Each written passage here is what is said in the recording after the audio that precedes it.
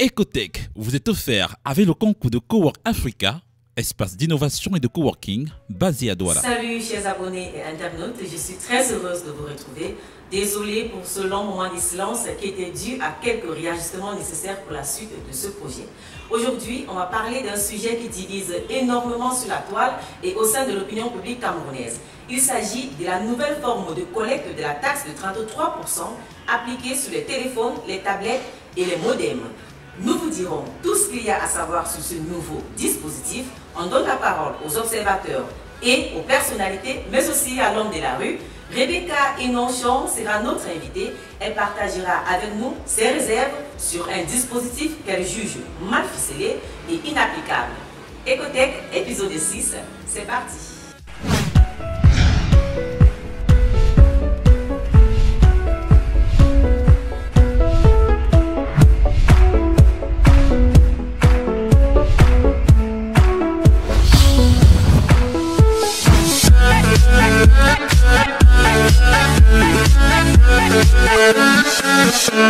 Alors, comme je vous l'annonçais, cette édition de EchosTech est entièrement consacrée à la nouvelle disposition de collecte par voie électronique des taxes appliquées sur les téléphones, les modems et les tablettes de 33% du prix sorti d'usine. Les détails de cette disposition contenue dans la loi des finances de 2019 ont été dévoilés à la fin du mois de septembre, suscitant tout de suite méfiance et incompréhension. En quoi consiste exactement ce dispositif? On vous l'explique en 6 questions. Première question, qu'est-ce que c'est exactement? À partir donc, du 15 octobre, tous ceux qui vont se connecter pour une première fois recevront donc simplement un message, leur indiquera le montant des droits des taxes attendues. Question numéro 2, comment est-ce que cette taxe sera prélevée? Les importateurs et autres utilisateurs des téléphones et tablettes payeront ces droits des douanes par voie numérique à travers une plateforme gouvernementale dédiée. Le paiement de cette taxe se fera à partir du crédit de communication de l'abonné. Si le concerné dispose de suffisamment de crédit dans son téléphone, il pourra donc valider la première option. A contrario, celui qui ne dispose pas de suffisamment de crédit pourra donc simplement valider la seconde option qui est paiement échelonné. Question numéro 3, qui va gérer cette plateforme?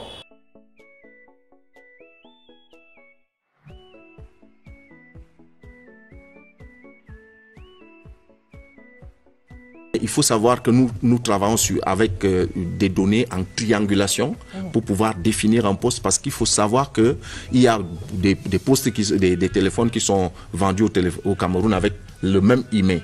Parce que les monteurs locaux, quand ils ont assemblé 1000 téléphones par exemple, ils vont prendre le même logiciel, ils vont mettre le même email et vous allez vous retrouver avec 1000 téléphones avec le même email. Donc nous utilisons un système de triangulation qui est très efficace pour définir chaque téléphone et le mettre dans son compte. Question numéro 4, les étrangers nationaux vivant à l'extérieur qui séjournent au Cameroun pour une durée précise sont-ils concernés? Non et oui. Non, si vous communiquez en roaming, c'est-à-dire si vous utilisez votre puce du pays où vous vivez. Oui, vous êtes concerné par la taxe si vous décidez d'utiliser une puce locale lors de votre séjour. Dès votre connexion au réseau, vous recevrez un gentil message de bienvenue vous demandant de payer la taxe de 33% de la valeur sortie d'usine de votre appareil.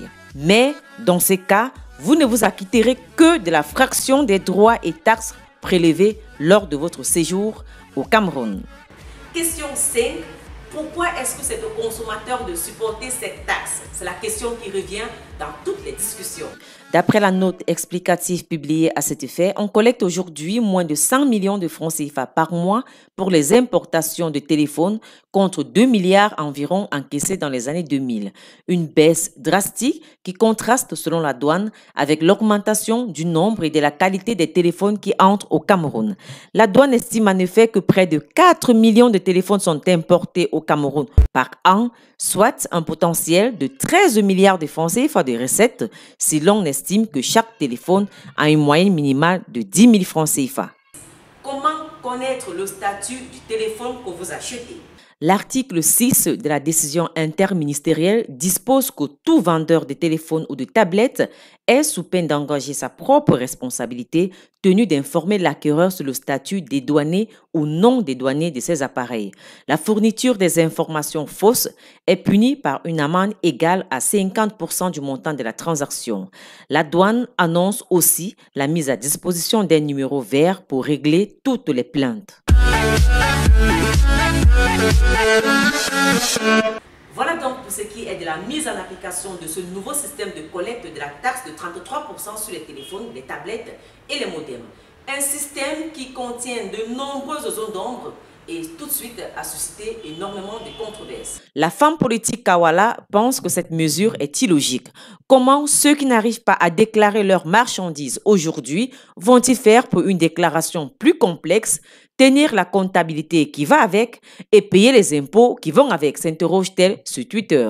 Pour l'homme politique Cabral Libby, la loi doit être simplement révisée.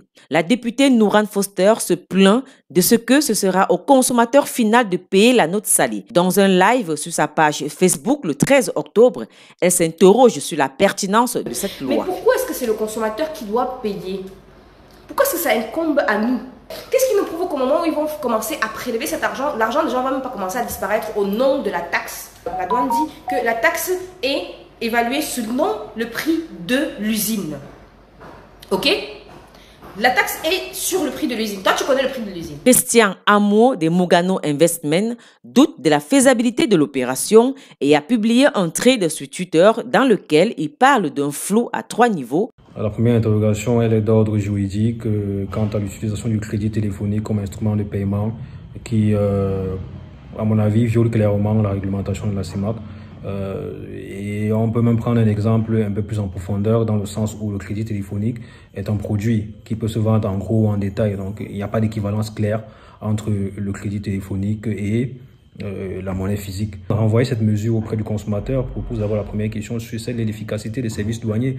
Depuis quand est-ce que c'est le consommateur qui est en charge du paiement des douanes à la place des importateurs? Le deuxième point, c'est celui du contexte actuel. Le contexte actuel qui est un contexte Covid où il y a une distanciation sociale, où derrière on promeut le travail à distance, l'enseignement à distance, sachant que le téléphone aujourd'hui est devenu principalement utilisé comme un ordinateur.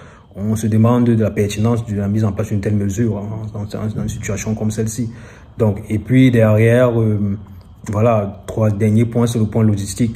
Une entreprise qu'on ne maîtrise pas, qui n'a jamais, enfin, on n'a jamais entendu parler de cette entreprise avant cette mesure, qui aura accès à nos données personnelles, sachant que jusqu'ici, plusieurs experts du secteur téléphonique, du secteur téléphonique, autant pour moi, mettent des réserves sur leur capacité à pouvoir distinguer les téléphones, par exemple, les emails des téléphones à double puce. Je vous l'ai dit en début d'émission, les interrogations, c'est tout le monde qui en a. Eh bien, qu'est-ce qu'il en est exactement du côté des opérateurs? Ils sont au cœur du dispositif et pourtant, eux aussi soulignent qu'ils ne comprennent pas vraiment tout ce qui se passe avec cette nouvelle forme de collecte. Entre autres choses à savoir, le contrat n'est pas encore signé. Les entreprises télécoms avouent ne s'être pas encore connectées à la plateforme de Arintech. Ce n'est qu'en début de mois d'octobre qu'ils auraient reçu une mouture du contrat. Ils avaient 8 jours pour émettre leurs avis. Un dirigeant d'entreprise de téléphonie mobile, cité par Investir au Cameroun, fait savoir qu'il n'est pas question que nous signions ce contrat en l'état. Voilà qui donne le ton. Deuxième réserve évoquée par les entreprises de télécommunications, le choix porté sur Arintech, une société inconnue au bataillon jusqu'à la récente révélation de son nom par les autorités et sur laquelle aucune information n'est disponible sur ses états de service et l'expertise en matière de collecte et traitement de données de cette envergure. Dans un mémorandum envoyé aux autorités, l'Association des entreprises de télécommunications évoque des préoccupations légitimes quant à la confidentialité et la sécurité de leur système d'information. La légalité de la procédure est l'un des points sur lequel persiste un flou. Comme d'autres, les opérateurs se posent la question de la légalité du nouveau système de collecte qui prévoit un paiement de ces taxes par le crédit de communication. Le quatrième point de réserve des opérateurs, et pas des moindres, c'est la menace sur le revenu. Les opérateurs craignent que les clients ne réduisent désormais leur consommation airtime afin de payer leurs taxes. Déjà mises à rude épreuve avec la baisse drastique des revenus sur la voix, les recettes pourraient en pâtir. Des interrogations et bien d'autres soulevées par Rebecca Enonchong, directrice générale des EchosTech et une des personnalités tech les plus influentes en Afrique. Elle est sans aucun doute l'un des visages les plus visibles de la contestation sur Twitter à travers le hashtag Taxe. Rebecca, bonjour. Merci d'avoir accepté de répondre à mes questions. Bonjour Annie. Alors la première question tout de suite, c'est pourquoi un tel engagement, un tel engouement? Ça fait des années que je travaille avec beaucoup d'autres personnes pour améliorer l'environnement pour la technologie, pour promouvoir la technologie, pour promouvoir l'économie numérique. Et cette démarche, cette mesure va complètement à l'encontre de ce travail que nous faisons depuis de très longues années. Quel est le principal reproche, le principal grief que tu as contre cette nouvelle forme de collecte? J'en ai détecté quelques-uns sur le plan technique, qui sont ressortis de tes prises de position, sur le plan technique, sur le plan juridique, et même, comme tu le disais tout à l'heure, sur le plan social, sur le plan du développement de l'économie numérique. Est-ce que tu peux nous préciser très bien quels sont les points pour toi qui se semblent vraiment impossibles à valider dans cette nouvelle forme de collecte-là? Ok, la première chose, c'est que ça change fondamentalement la relation que l'utilisateur a avec son téléphone. C'est-à-dire qu'on parle de l'économie numérique et on a vu pendant la pandémie l'importance du numérique. On a pu communiquer et donc on comprend maintenant, je pense que même nos dirigeants comprennent que le numérique a une place fondamentale dans notre société. Et ça veut dire que par le téléphone, par la tablette, on a accès à des informations et à des services de la santé, de l'éducation, l'agriculture, le commerçant a un marché plus large. Et donc, ça a un impact extrêmement important sur le développement de notre continent. Mais imaginez que et on sait que la plupart des utilisateurs du téléphone chargent moins de 100 francs par jour. C'est-à-dire, plus de 80% de la population utilise le téléphone, charge avec moins de 100 francs. La plupart des gens utilisent le téléphone de manière extrêmement limitée. De temps en temps, ils vont charger pour avoir accès à WhatsApp. Imaginez maintenant que chaque fois qu'ils touchent leur téléphone, ils se demandent « est-ce qu'on a pris mon crédit ?» Et cette histoire de vouloir prélever tous les jours sur le crédit de téléphone, imaginez maintenant l'impact psychologique que l'utilisateur va avoir avec ce téléphone qui devient l'ennemi. Et donc, c'est d'abord ça qui me préoccupe et qui me dérange. C'est-à-dire qu'on a tellement besoin en 2020 de trouver des moyens pour faciliter l'utilisation du numérique. On a vraiment besoin de ça et on est en train d'aller complètement dans l'autre sens où les gens vont repousser le numérique parce que le numérique, c'est tellement intrusif comme mesure. Et vraiment, cette histoire de ponctionner tous les jours le crédit, ponctionner dans le crédit de téléphone, légalement, juridiquement, ça ne tient pas. Parce que le crédit de téléphone n'est pas un moyen de paiement qui est reconnu dans la zone CEMAC. Légalement, moi j'ai des questions parce qu'on dit que c'est pour empêcher la fraude douanière. Si c'est le cas, comment faire quand les téléphones sont destinés pour les autres membres de la zone CEMAC? C'est-à-dire un téléphone qui est en importation, on paye normalement à la douane. Est-ce que nos voisins vont apprécier le fait qu'aujourd'hui, on dit on vous donne le choix? ça ne diminue pas la fraude douanière.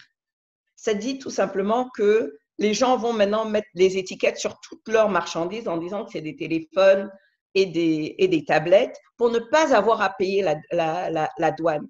Je pense que d'abord, l'erreur, c'est de donner l'option, en fait, et punir l'utilisateur final pour la fraude d'une autre personne, de l'importateur, c'est malhonnête.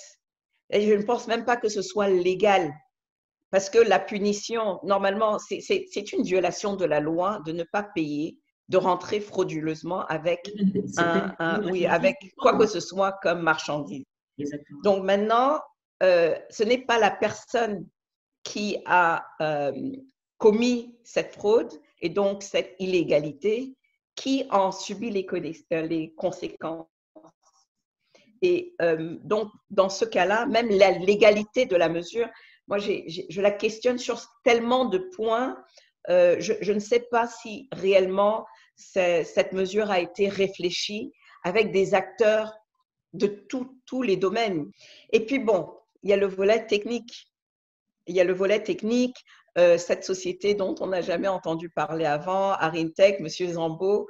Vous êtes très remonté. Arintech occupe vraiment une place de choix dans la contestation de Rebecca. Mais j'ai envie de... Oui, parce que je sais quel est le travail des entrepreneurs dans le numérique. Je sais combien c'est difficile quand il faut avoir des accords avec l'État, quand il faut travailler avec l'État. Je sais combien c'est difficile. Et je sais combien d'entrepreneurs ont travaillé pendant très, très longtemps sans pouvoir avoir ces agréments, et donc que quelqu'un sorte de nulle part, qu'on ne connaît pas, dont les antécédents dans les affaires sont louches, pour dire ça gentiment. Et une société on ne voit rien on n'a aucune visibilité sur qui sont les actionnaires de cette société, combien de temps ça fait combien de temps qu'elle existe, quelle est son expérience. Monsieur Zambo prétend qu'il a gagné un concours start-up. Quel est ce concours? Comment ça se fait qu'il n'y a eu aucune communication autour de ce concours? Qui d'autre a participé dans ce concours? On n'a aucune visibilité. Et en l'écoutant expliquer sa solution, on comprend que lui ne comprend pas. Et donc, quelle est la technologie qui a été utilisée? Parce que pour faire ce genre d'opération, ça demande une ingénierie qui est très poussée, qui est très complexe, qui est très coûteuse. Et ça prend énormément de temps, beaucoup de temps. Et vous savez que les opérateurs, eux, par exemple, ça leur prend du temps. Quand ils veulent lancer un nouveau produit ou ils veulent lancer un nouveau système, ça prend beaucoup de temps à mettre en œuvre. Et parce qu'il y a les connexions entre les systèmes existants, etc. Est-ce qu'ils ont même fait des essais et des tests avec les opérateurs? Est-ce que les opérateurs sont techniquement prêts pour cette solution? Et puis, quelle est la sécurité autour de la solution? En tout cas, Monsieur Zambo, les opérateurs clairement dit qu'ils n'ont encore eu aucun contact avec la plateforme. Donc, ça veut dire qu'ils n'ont pas pu faire quelques tests que ce soit. Comment donc annoncer une date alors même que les opérateurs n'ont pas encore implémenté la plateforme? Il n'y a pas de contrat pour l'instant, ni entre les opérateurs et la société Arintech, ni entre les opérateurs et l'État.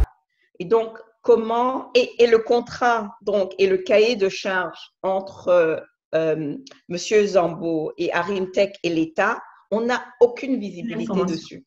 C'est tellement bizarre comme situation où une application, une plateforme aussi intrusive, ce n'est pas que l'État a acheté un produit qui marche ou qui ne marche pas, mais ils ont mandaté un tiers Et donc, c'est pour ça que c'est important de savoir qui est ce tiers. Parce que ce sont nos données. Il parle de triangulation. La triangulation, c'est quoi, techniquement? Pour savoir, par exemple, quand il y a plusieurs puces, quand un téléphone a plus d'une puce, ce qu'on a beaucoup au Cameroun, beaucoup de téléphones ont 2 puces. Comment savoir maintenant quelle est la puce qu'on utilise et laquelle va être facturée? C'est une question fondamentale parce que est-ce que ça veut dire qu'ils vont facturer 2 personnes, en fait 2 puces?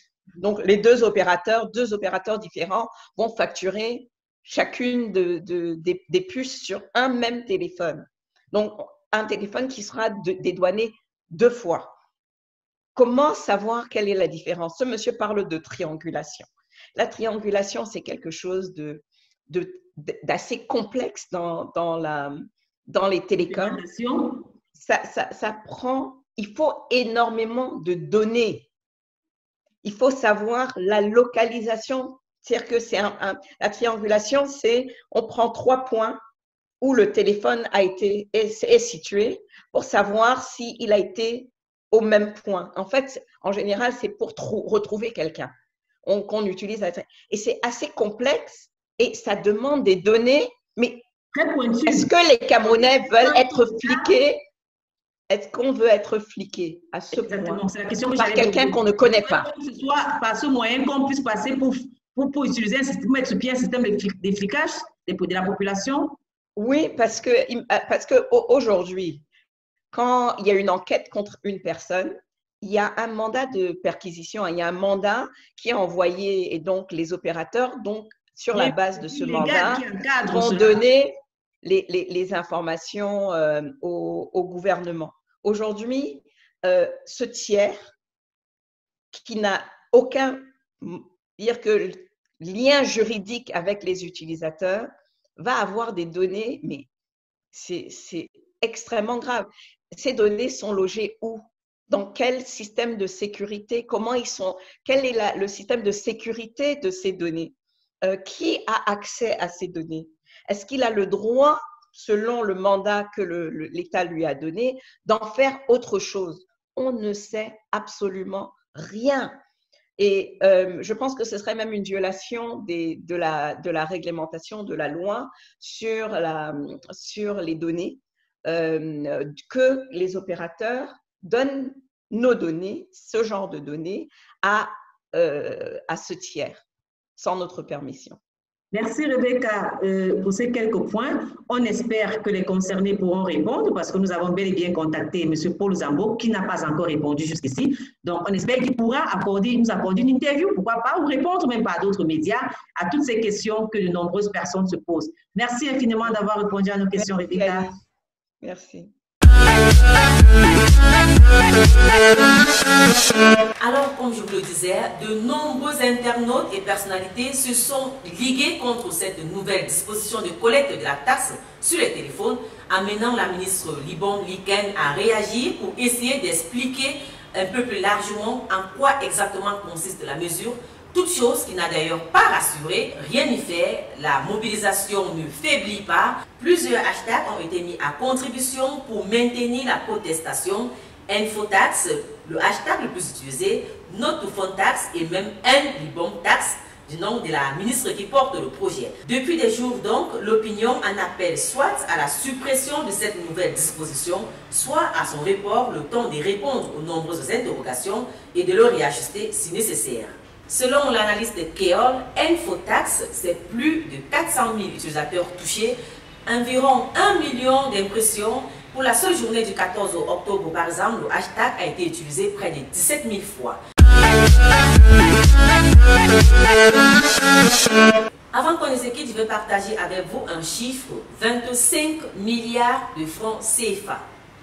C'est le montant que la douane envisage d'atteindre dès la première année de mise en œuvre de la nouvelle forme de collecte de la taxe sur le mobile, soit une augmentation de 2500%.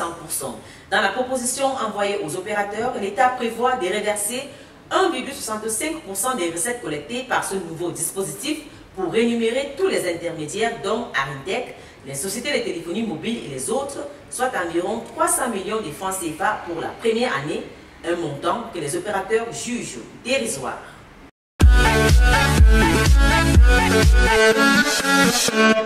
Alors, c'est ici que s'achève EchosTech épisode 6.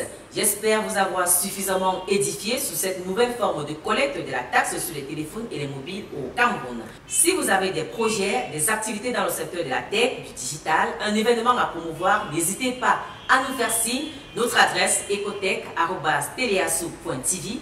Ne partez pas sans vous abonner à notre chaîne YouTube et surtout connectez-vous avec nous sur les réseaux sociaux Facebook, Instagram. Allez même sur Dailymotion nous suivre, nous y sommes. Retrouvez notre contenu sur toutes les plateformes. Je vous retrouve très prochainement pour une autre édition de EchosTech. Restons connectés.